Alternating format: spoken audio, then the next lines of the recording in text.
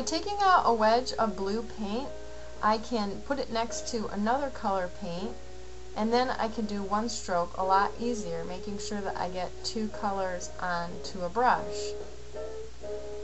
You can mix and match these if you always have a little piece taken out of one paint. I'm going to use this wide chiseled brush that's kind of pointed, and you can use one that's totally flat across. And you just swipe back and forth, making sure that the tip of your brush has the lighter color on it, and then the majority of your brush has a darker color. You can do it half and half too, but I just like a light tip. This is the cabbage rose, and you do a seashell pattern where you go up and down, up and down, up and down, and you're going to want to practice this a lot to get it to go smooth. But you actually want to start them out wide and leave a circle that's empty in the middle and do about 5 petals around, and in this time I only did a couple petals. Wow, that jumped. You'll see how to do this again. You put a couple blue slashes and then blue curves. I outlined the flower to make it look a lot bolder because these one strokes are very delicate and light, and for face painting you might want a bolder design. Now if you use red and white as your two colors, it would look a lot powerfuler than this blue and pink combination.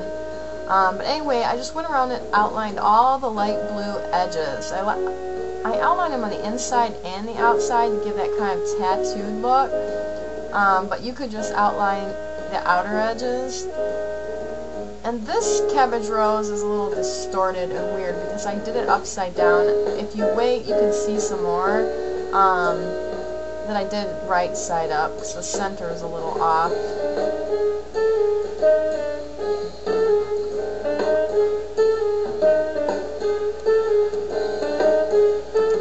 Next is the cabbage rose on my foot. This is going to watch how to do it again. That's the seashell technique where you're just wiggling the brush, and you're keeping the pink part in the center, and the blue is just radiating around it. And you're going up and down, up and down. So the bottom of your brush stays on an imaginary central dot, while the blue tip rolls up and down, up and down. Now this is where I did the inside leaves, where you forgot or you didn't see the last time. And then this is the center of the rose. It's going to be coming up next.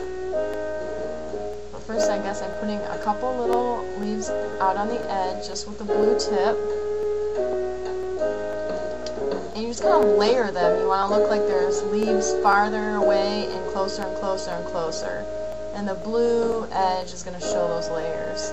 Now that was an upward arch with the blue on the top, and then I still have the blue on the top, but I'm going down and up. So first I had the blue point going up and an arch like a little small N, and then the other way it made more of a U shape. And here's a little bit more of the outline. And you can see this is a little different style outlining than the first one. And it would also look nice to outline this with maybe a dark purple versus a blue, just so that it wouldn't look so hard if you didn't want it to look that way.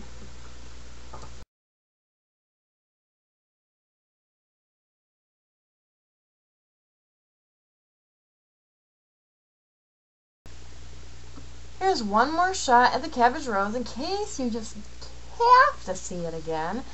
I kept making recordings of this, and I kept screwing it up with my video camera because I don't know how to hold my video camera. So anyways, I highly recommend that you look up Donna Dewberry. Watch her one strokes.